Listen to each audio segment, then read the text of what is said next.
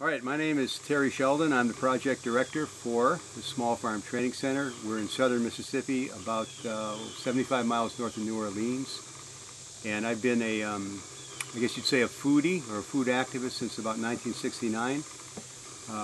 I was raised in an organized labor family where we were very active in community affairs. And we were putting together warehouses of fresh produce and dry goods for people in poor neighborhoods in Detroit, way back in the 60s. That led to food co-ops and many other things. So I've been active in this kind of activity for many years. Currently, I'm farming, and my farming is made possible, to be quite honest, because of worldwide opportunities on organic farms people who come here and help me put this project on the road. Not on the road, but on make it possible to do it because of their labor. And I'm really very appreciative of that. So I'd like to tell you one story in that regard to show you that WWOOF attracts not just young people who are kind of living the WWOOF lifestyle, going from place to place and helping out.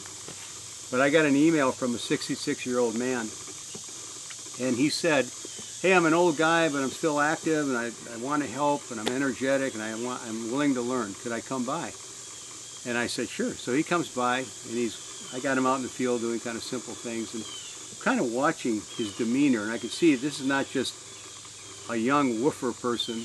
This guy's got a profession, or he's some kind of distinguished background. So finally I asked him, I say, "Hey Kevin, before you started on your WWOOF journey, what did you do in life?" And he said, "I'm a professional actor, professional writer, and I'm a voiceover videographer."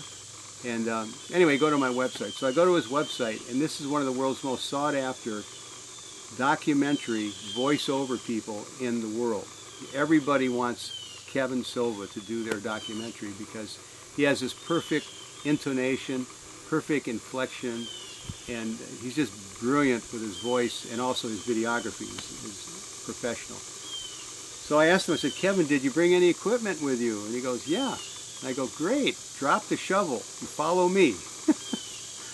So Kevin Silva, it took him 3 days of filming, then he went back to his own home, where he's Raleigh-Durham, North Carolina, and he put together about a 5-minute video clip about the Small Farm Training Center, a promotional video that would have cost thousands of dollars if you had to hire a professional crew and a voiceover person to write the script, do the photography, and put the whole package together.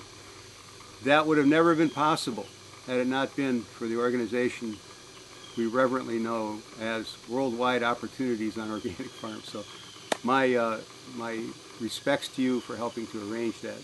Thank you for all the great work that you do.